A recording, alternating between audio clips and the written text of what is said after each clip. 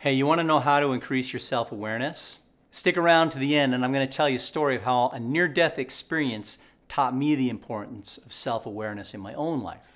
So what is self-awareness?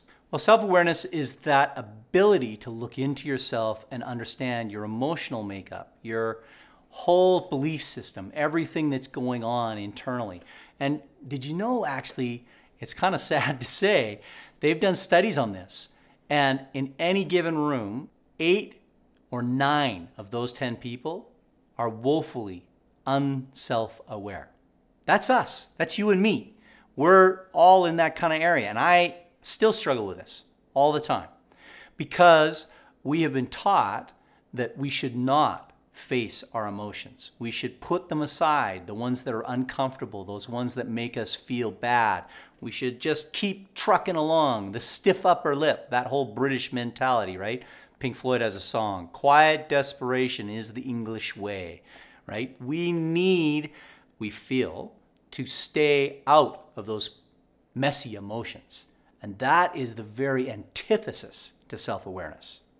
So what you need to do then is recognize that the first step to change is in fact learning to deal with these emotions, to step into that place where we've been told not to go and move ourselves out of that space where we don't know what's going on.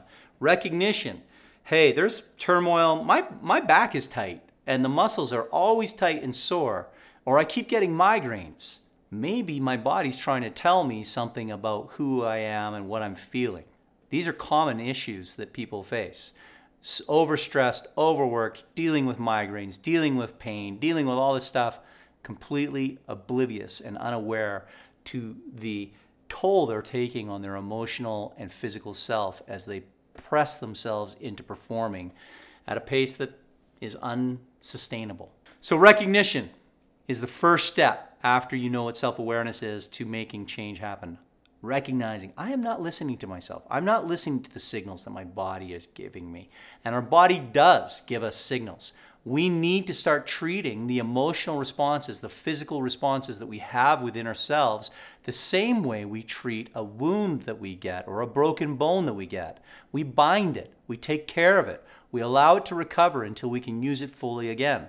And when we face emotionally difficult circumstances that challenge us, make us step back or hit us with difficulties, it is okay to emotionally bind yourself, offer yourself compassion so you can move on. The next thing that you can do is start asking for feedback from people that you know and you trust.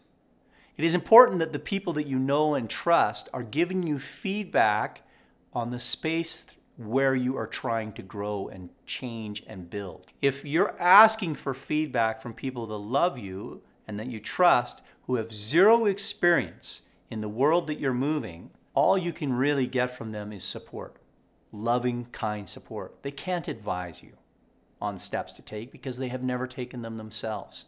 They are only there for support. Look for people that you trust that can advise you in the space you're trying to move. That's valid counsel that you can hear. If you're in that space, you will already have a dream, but you need to develop whatever that dream is that you're moving toward. Many people, sadly, I ask, what is the dream that you're chasing? What is the vision of the life you're building? What is that legacy you want to leave behind when you go move on? What are the things that you hope to have an imprint on society or the culture or the people that you move with? And sadly, many people draw a blank when I ask that question. Do you have a dream? Do you? Do you have a dream? Is there something driving you, moving you towards it? If you don't, you must ferret that out. That is where your awareness lies. If you're unaware of what that motivation is, you are holding aside your personal ambitions, your personal dreams, your personal drive for the dream of someone else in order to receive affirmation that you're doing the right thing from somebody else. That is not a way to move with awareness. It is a way to move where you completely remain unaware of what you want.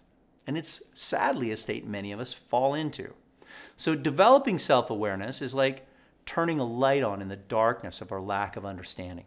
It is incredible when you begin to go into this and feel the change. I remember I was in group therapy for quite a while. I'd had some serious trauma as a kid, and I had a lot of therapy and various modalities of things that I had to go through. And I was with groups of men in therapy, and to start our session, we would have to all introduce ourselves and state our emotional condition in that moment. This was incredibly hard for me. My consistent attitude, my consistent expression, if somebody says, "How you doing?" is, "I'm good. I'm doing good." We weren't allowed to say that. We had to use some sort of descriptive adjective that was beyond good to state an emotion. And they gave us even a spreadsheet of potential emotions that we were feeling. At first, when I discovered this, it was very difficult. My mind was confused. I didn't know how to identify these emotional nuances within myself that I had spent so many years living in the gray, ignoring, blocking out, and saying, these are not strong enough or valid enough to feel at this moment because I have stuff to do. I don't have time to waste feeling anxiety, feeling stress, feeling sadness. I didn't have time for that. So I would lock it down and keep moving. That gray, that darkness of unawareness limited my capacity to respond well in many situations because I had been taught, like so many of us have, certain emotions are bad. We shouldn't be expressing them or feeling them or letting people see them. They'll show us as weak, incapable.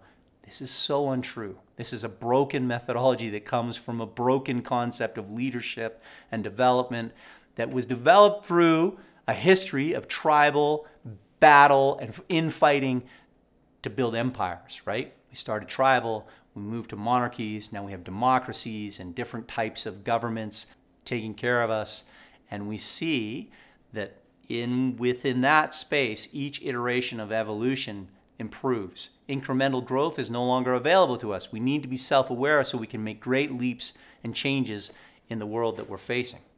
So, if you want to really become self-aware, you got to step out of the gray. You got to feel all the emotions and accept them.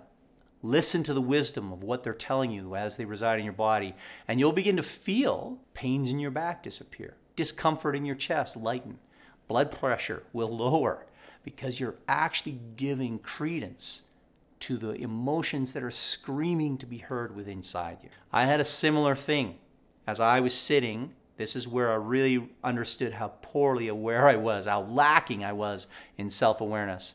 I had been in a race in the Rockies. It was a 50-mile adventure race. And I had been riding down a steep mountain. It's called Kicking Horse Resort in a little town called Golden in British Columbia. And it's a very steep mountain, and we climbed to the top.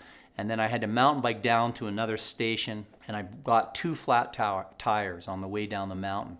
And so I was going as fast as I could to catch up to my brother. And I came around a big berm. The trail ended. It was boulder field. I crashed. I ended up in the hospital, lying on my death, I didn't feel like it was my deathbed, but I've been told. I had blood clots in my lungs, my ribs were all mashed, I had all these broken bones, and the doctor said, if he can get through the night, he's in good shape. And my spouse at the time was so worried, and I wasn't. I wasn't worried at all. I didn't believe I was going to die in the first place. I wasn't scared of dying. But what did scare me was the fact that I had always wanted to start a company of my own, and I had never done it. And in the comparison of my life as I lay in that bed, looking at my state and thinking, I'm too scared to start my own company, but I'm not too scared to go ride in the mountains and get injured and almost die. That's crazy. What am I worried about? I analyzed all that, and I became aware of what I was feeling and fearing if I started my own company. And I also realized I can live with all of those fears because I had never actually looked at them and addressed them before. I'd been too scared to even go near them and work through them. My awareness was completely limited by my desire to live in the gray and not address those uncomfortable emotions that I faced. That process changed the trajectory of my life. It changed the nature of how I moved and how I pursued the things that I desired. I am so grateful for that because it enhanced my own awareness in that moment. I hope that you can do that without facing death. That you can read this and hear this and say, I'm going to change and examine my emotions and become aware by feeling what's going on within inside me. Stick around. I'm James Burnham. Hey, I hope you enjoyed this video. Stick around for our next one.